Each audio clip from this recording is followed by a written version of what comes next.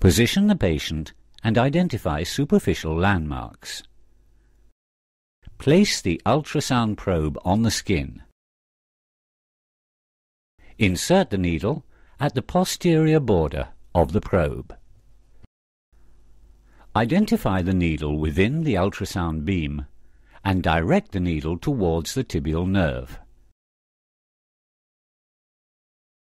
Positioning the needle close to the nerve, mean depth 2.5 to 3.5 centimeters, avoiding direct contact with the nerve. Aspirate and inject 1 to 2 mL of local anesthetic. The injection should be painless and without resistance. Inject a further 4 to 6 mL of local anesthetic, observing the spread.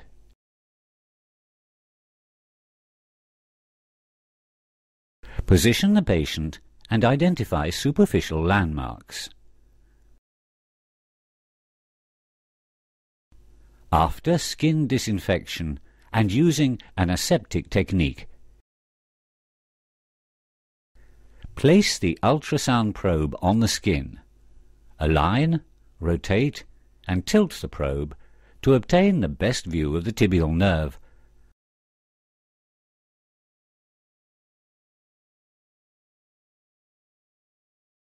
Insert the needle at the posterior border of the probe.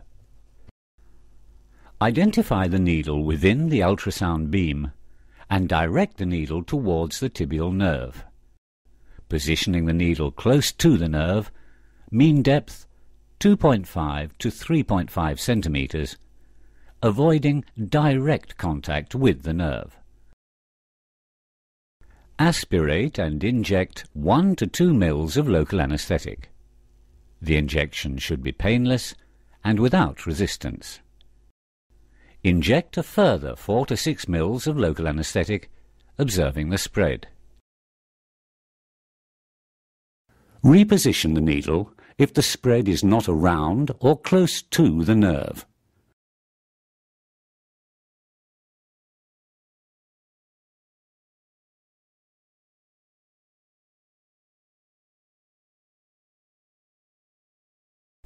The cutaneous distribution of anesthesia extends to the plantar area of the foot.